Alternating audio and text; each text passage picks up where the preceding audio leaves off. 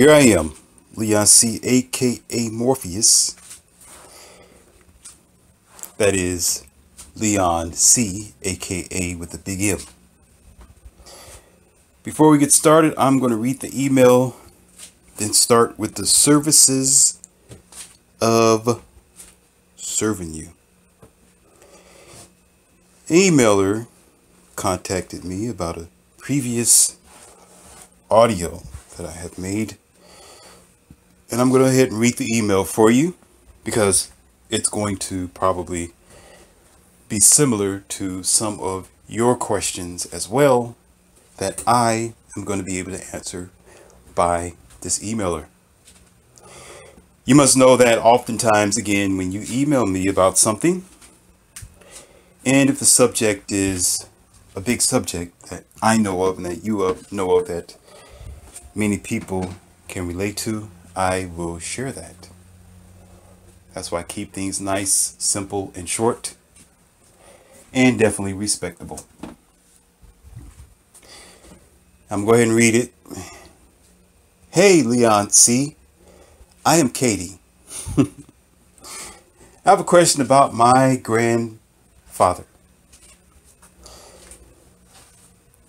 It seems like lately he's been attached to the medications that he had been on. He's on at least 2 or 3 different medications at one time, and some that helped him with his pain that he has every now and then.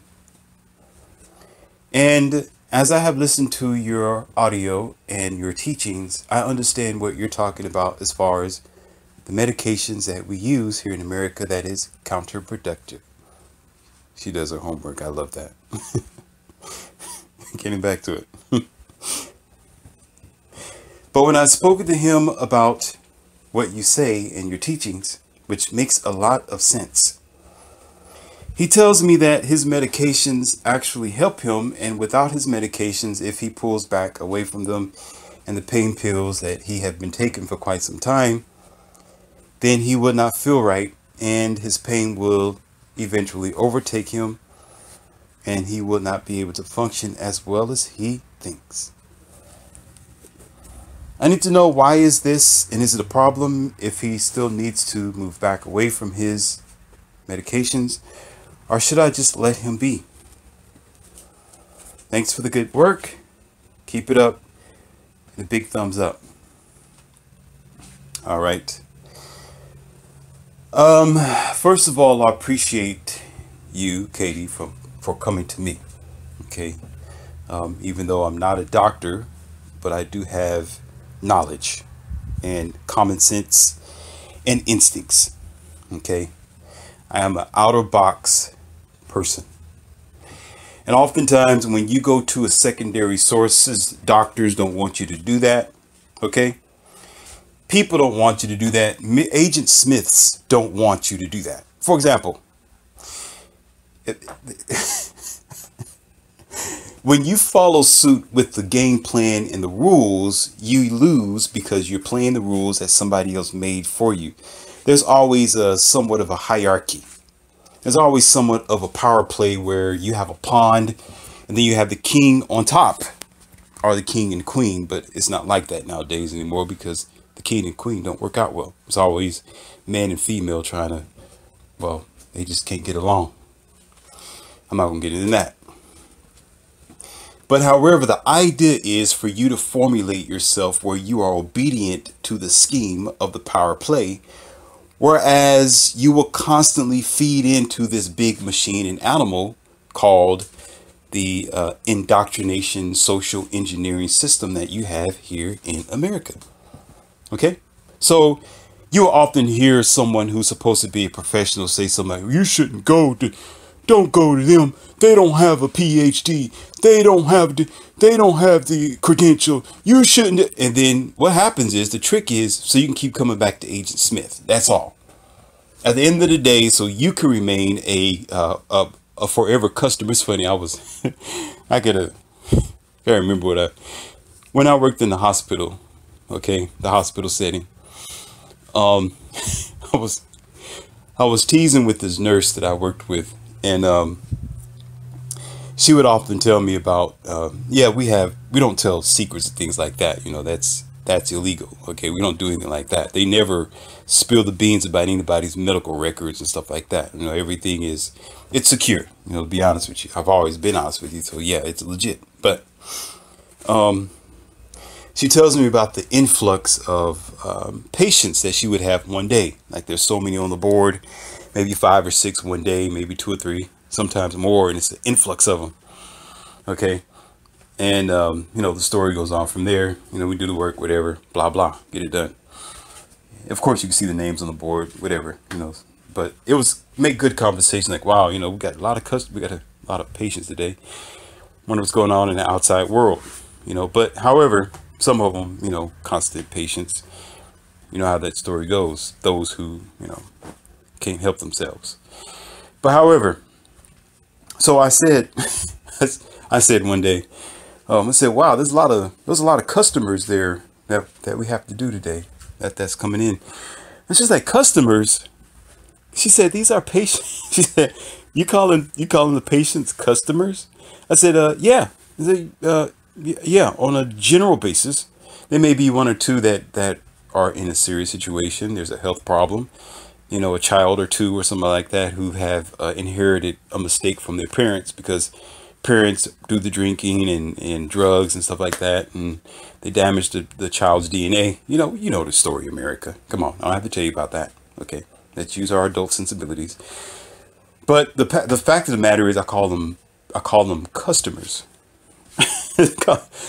And she started saying that underneath her breath, but she wouldn't, of course, when she got around getting the work done, she wouldn't actually say that to anybody there. She kept it to herself, which was a good thing. Because when you really think about it, that's the whole idea at the end of the day, especially when it came with the program, with the insurance and all that. The Obamacare, you know, all those sort of additional insurances, so they make sure that they take care of the hospital, which makes sense. You know, you got to keep the light on. Okay. But the customer avenue was one of the big things, because if you go and you follow the trail of how much the medications cost and how stuck on medication that some of the customer / patients are on, okay, it becomes a buy and sell sort of thing. Sadly, but true. Sorry, I don't cut corners, and I take the gloves off. Too bad. Okay. And what happens is they end up in a constant circulation, you know, a constant, I'm here for my medication situation or administration or therapy, okay, or evaluation. The list goes on. So, kind of remind me of that, calling customers. But getting back to the story here, your grandfather. And here's the thing about it. You got to understand it. A lot of you who are listening to this, the human body is it's a organic computer. Okay, let's start right there. But it's a biological organic computer where whatever you do to yourself is going to affect your DNA eventually. Depends on how much of it you do. This is called vibrations, and this is called interruptions in your gene pool. Okay, which depending on how much vibration and effects that you do to your body, okay, that is going to either damage your DNA to a certain sequence, or it's going to spiral it out of control, where you will begin to mutate in certain areas. And oftentimes mutations end up very small, such as pimples, pock marks, and an elongated gluteus maximus, extended abdomen. That, of course, that's just by eating bad foods and being out of shape, but that's still a mutation over time because you're being affected by the stimulations of food. Okay, and I'm not gonna get into that in this one. I would teach you that probably in another audio as far as food being stimulation. Okay, and that affects your body. However, getting back to that, so foods and chemicals that you add unto yourself, lead, bad water, sodiums and sugars and things like that, which all tie into it. You can say food and drug. Okay. how much of it you introduce into yourself will eventually affect you by the DNA in the bloodstream. Because remember, the blood carries identity and information. Blood carries a lot of information. It carries the white blood cells and the red blood cells, okay, and plasma and so forth and so on. It keeps going. That's how the body is able to gain its nutrition, its fluidity, okay, and to be able to, I call it, surging through every vessel and vein of your body, okay.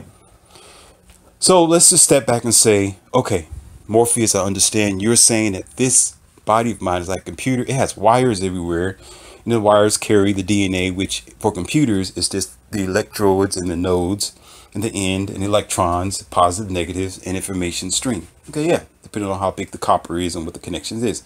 You got the motherboard and the chips, blah, blah. I'm not gonna get into that. I can't help it. Morpheus is a nerd. However, so what happens is when you introduce yourself with drugs that is medicating you, listen, for any reason whatsoever, depending on how heavy that you medicate yourself and for how long, it will begin to affect you. Now, there are certain age ranges that are more susceptible to this, Katie and others. And that is the older generation of people. Just like I talked about in one of my other audio logs discussing, discussing automobiles. And I talked about how when you produce an automobile or even a product from the store, it targets certain people who are going to buy it.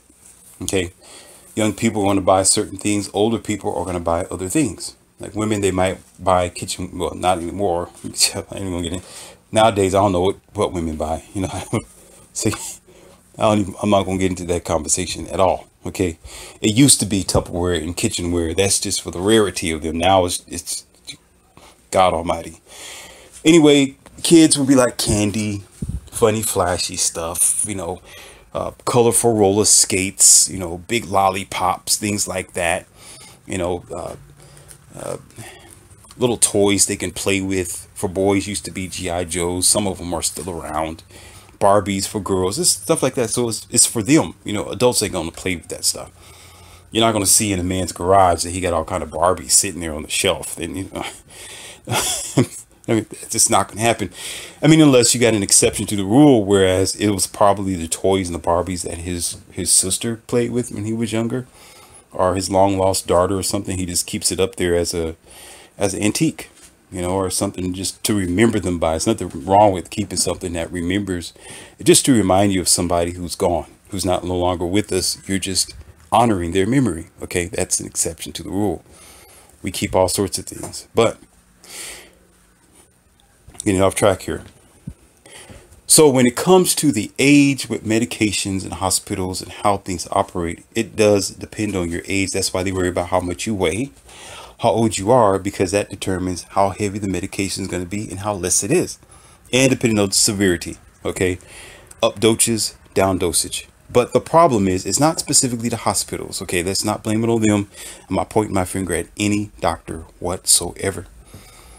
Because the end results and the beginning factor of it is the customer / patient who goes in there when they don't have a severe situation, or when they allow themselves to just go along with the matrix system and medicate themselves unnaturally. So when this person is older, like your grandpa, he's more susceptible because not only over the years or at a long extension of time has he apparently not been doing his just diligence in taking care of himself.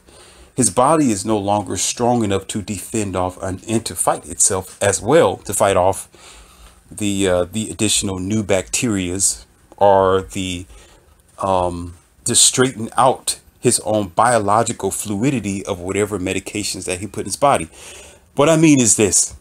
Okay, some of you know this, I know that, but I'm going to say it anyway because some of you do not, okay? As an average middle-aged person, okay, who is of health, working out, taking care of himself, if he takes the average medication of a sort that somebody's actually on, okay, it may affect them, but the body will straighten out eventually and find a way to get it out of its body, okay, through various forms of excretion, okay? and saliva and mucus and all that type of stuff. I'm not going to gross you out, okay? But it gets rid of it, like say, in a matter of weeks, or maybe a week or so.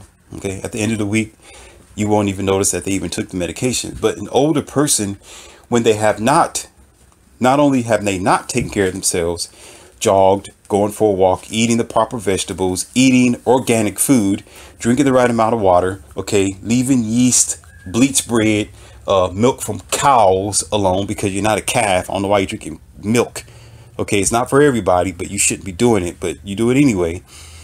Messing around with flowing agents, high fructose corn syrup, modified food starch, the list goes on, blah, blah, blah. Okay, I have an audio for you, and I give you the list. Be patient. If I didn't put it up there right now, I actually got one coming for you. So I'm going to write the list down for you so you can be careful of these ingredients in food. Okay, however, getting to the point. So this gentleman is like a wore out car with high mileage on it where it can't take too much. So what happens is the body does a switch on him, because it's a biological computer. It affects him not only more, but now since the body is somewhat deficient and unable to balance its own chemistry or whatever its condition is, especially the pain, the arthritis, the joints, okay, the swelling of the back and so forth, the sensitivity of the skin. Yeah, I know all that. Okay. Trust me. All the malfunctions of the body, it cannot handle it any longer. Okay. And the sleep aids and so forth. Okay. It becomes even more dependent on that medication for life. Where if that person uses this medication, the body sees it as a direct form of correcting the problem. Okay.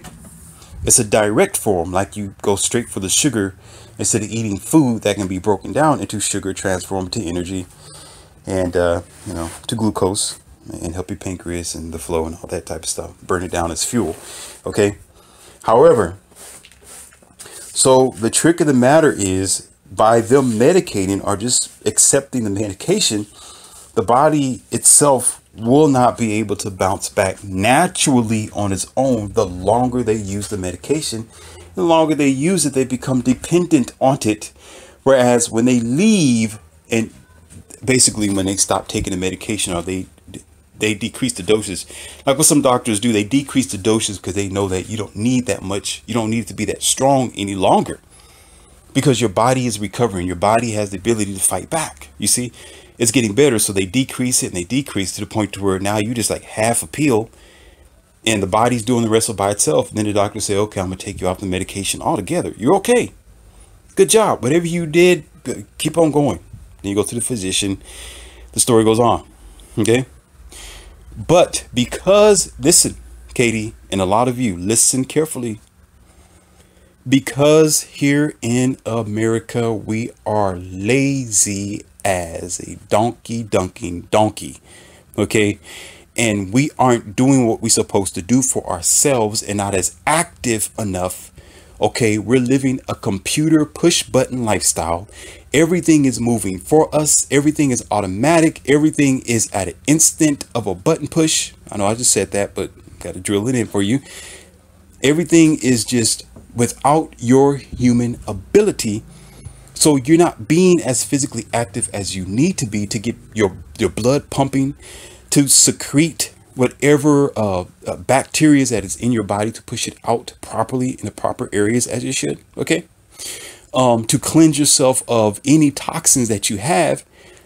It comes out in various forms, but we contain it more of the percentage within ourselves than what we should by our inactivity. That's why I always get on you about health and spiritual health and mental health, because all that ties into your empowerment, because that will give you the ability to excrete the toxins and the you can call it depression as well, and the instability of your emotions right out of your body, right out of yourself naturally, without depending on medications. Okay. So what happened is when you decide that, oh, I don't care, I'm too old, I don't want to do it, or that's better yet, for some of you who think it's just for old people, when you are young, yeah, middle age, You can be 22, okay, or even 19. When you live a wreckful, okay, I don't say reckless, wreckful, wrecking, all the time wrecking, okay, lifestyle, drinking, smoking, playing, lazy, eating wrong and bad food, and all of a sudden you reach 32 and life start creeping up on you and you start aching, body start falling apart, okay? That's because you could have taken preventative measures to help yourself. There was something in what was that? The movie called what am I? Kindergarten Cop with Arnold Schwarzenegger. And I'll never forget. I was how old was I? Pretty young, whippersnapper. But in the movie, of course, it was a child movie, but it was still entertaining for all ages. And the guy with the black hair was standing in the shop to get some medication or some pills and stuff for the kid that they were going to kidnap in the movie, that is. And the guy looked down. He looked at all the stuff that the grandmother was grabbing, and he looked at it and said, "Why are you grabbing all this for the kid? The kid don't need this." And she turned around and looked at him, and she said, "Have you ever been sick, son?" He said something like, "Well, no." I said, "Well, this is why you've never been sick." And he stopped and looked at the camera. I had to think about it for a second. Okay, he's like, "Well, okay, that kind of makes sense." It's called prevention ahead of time. You don't have to wait until you start aching, your hair's falling out, your testosterone ain't in the right level, your estrogen's falling, your hips ain't like what it used to be. You start cricketing and cranking, your eyes is getting foggy. You start hearing your knees knocking everywhere. You don't have to wait until that happens to eat right, take care of yourself, or even there's some healthy medication that can help you. There's over-the-counter pills that you can buy pretty much anywhere that can give you the vitamins that you need, okay, and the substance that you can probably get out of food, but it gives it to you directly as a buffer, as a protective agent, as a preventative measure. And of course, you may hear people say, "Oh, there's no need for you to eat vitamins, and don't do taking vitamins because you're gonna excrete it right out. You're gonna excrete most of it right out." But like, okay. Now I have to ask a question to be the super nerd, but check this out. It's better for you to introduce your body to the vitamins, the minerals, as you should, okay? Even if you may lose at least, let's just say, for example, 60% of it, and you take a multivitamin pill. You lose 60% of it. When you go to the bathroom, you come back out, okay? But you still got 40. So therefore, it don't matter if you're losing some, as long as you are introducing it to your body and you're doing preventative measures. Because once you go to the hospital, you get older, you start getting crickly. Those same vitamins, minerals, and stuff is going to come to you, but just in a different form. In a form, are y'all understanding this? It's going to come in the form of medication. That's going to be a different form of a higher form of stimulation, in the way that they have to put it together in order to formulate for your biology. But the ideal is to straighten you out because you didn't do your just diligence where you had the opportunity to. So you don't have to be old in order to try to make provisions for yourself. You can make provisions for yourself while you're younger. You understand? So when you come across those middle-aged issues or those old issues, you're going to be all right. You're going to be surfboarding and 60 years old out there surfing. You'll be like, what's going on here? You're surfing. Like, this guy is off his rocker. Absolutely. He's off his rocking chair. Right. He's not in his rocking chair. He's rocking over the waves, and you ain't. I've seen older men. I've seen older men get down and dance like never before. I've seen older men rocking it in the gym every now and then.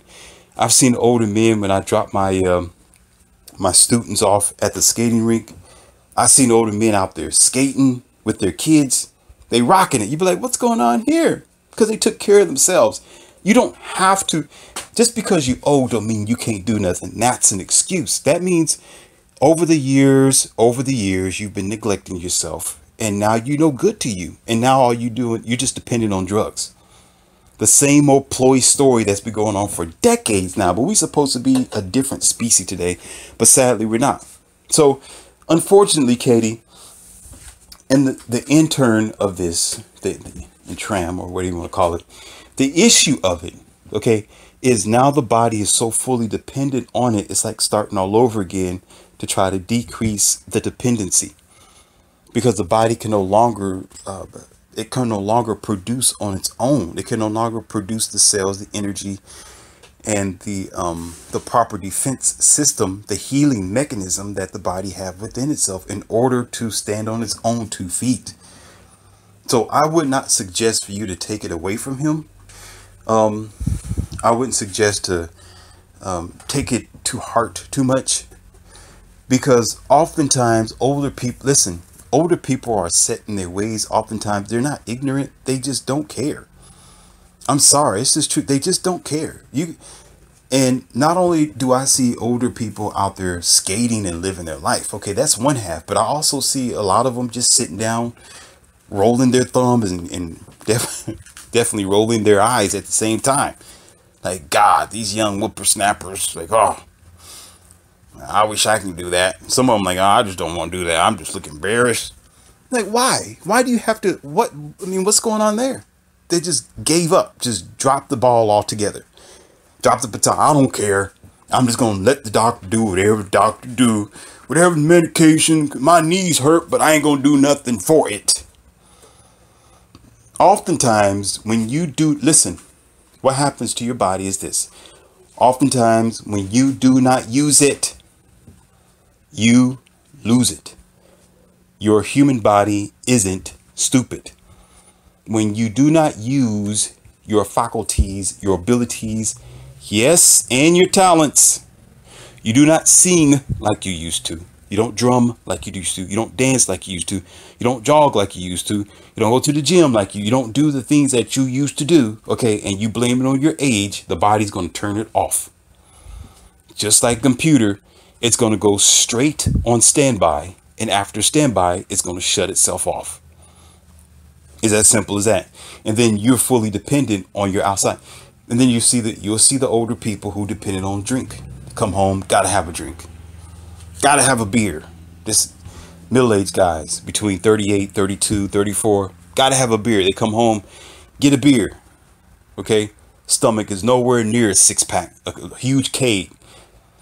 You know, you try to wonder who had the child. You know, are you pregnant, honey? Oh, gotta have a beer. Okay, and complaining, sweating, got bad glands.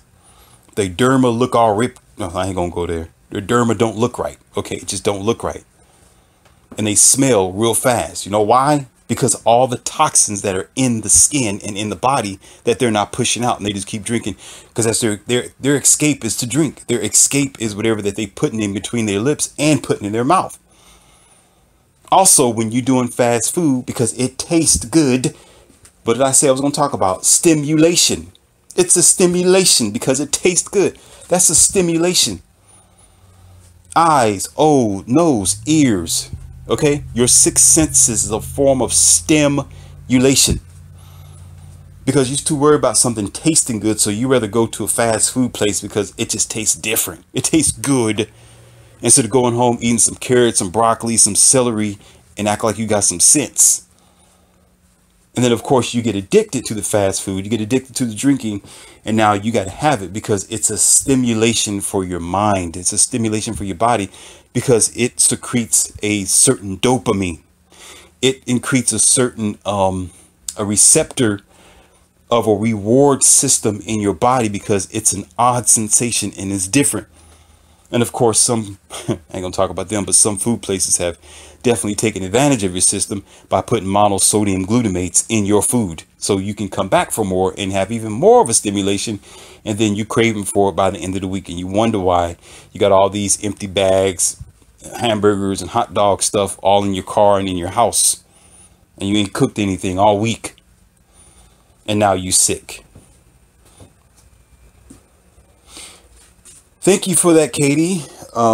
I think that our family here in America probably learned something from your email.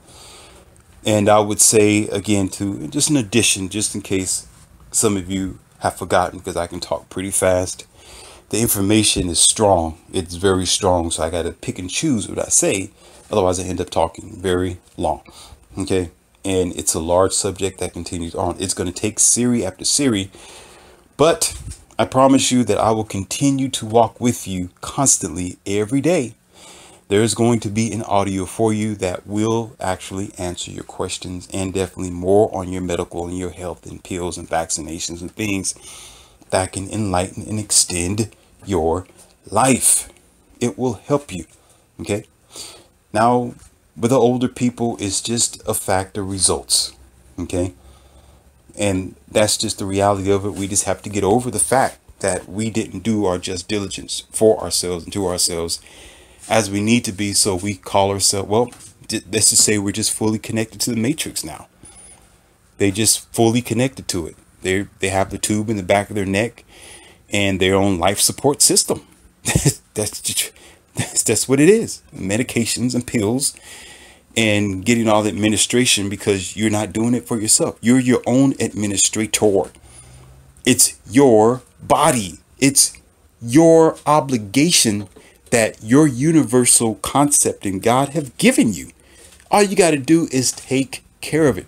And whatever medication you have that you have to take for the moment, do your own diligence and give yourself half and see what happens. Start winging it away from yourself and let your body do its own job. Okay? Because the problem is we are so denatured. We don't like to be natural and normal anymore. It's barely able to see anything normal here in America and natural. Like we got to make a computer and a pill out of everything. So these situations is not unique. You'll be surprised how many people are going through the same situation, looking at their medicine cabinet and all kind of stuff going on. You're like, what's going on here? Like the pharmaceuticals got you. That's your next bill for the month. Like, wow. All that just to be natural. But that is the results of neglect. Who wants to live like that? So you're looking for an answer in this situation. Prevent it. Prevent it. Don't pull back away from it. Look at it for what it is. Accept it. Say, okay, I messed up. I really messed myself up, but I know this ain't good. I need to do something about it and start getting healthy. You know, miracles is you. Okay. It's not some sky daddy or something when you go to the church and you get on your knees. You're the miracle. Get off your knees and go for a jog in nature. Like I always say, I'm going to always say that. Go for a jog in nature. Go get lost. Really go get lost. And come back and feel like a brand new man and a brand new woman.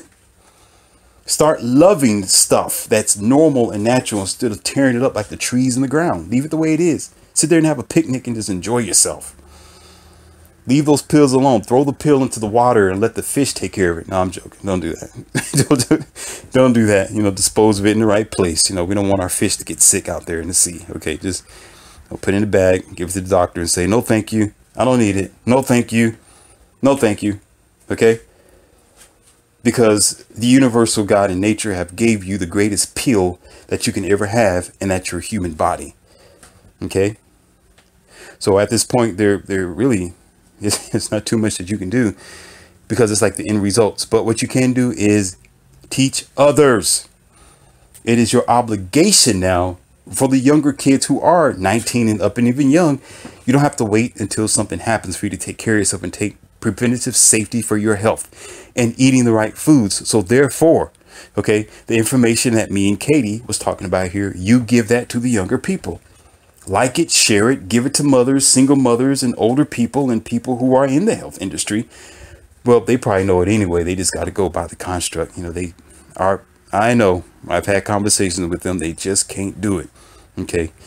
When you're in the system, you can't go against the system. You know, that will be kind of difficult.